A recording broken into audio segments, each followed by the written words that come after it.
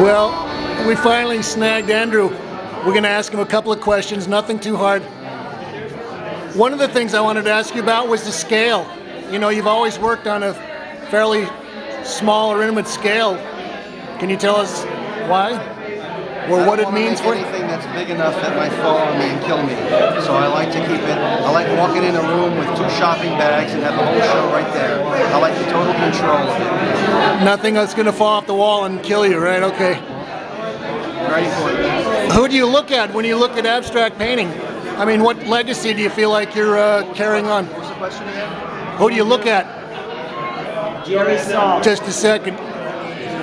Jerry Saltz. Oh, he does the satanic hand signs again.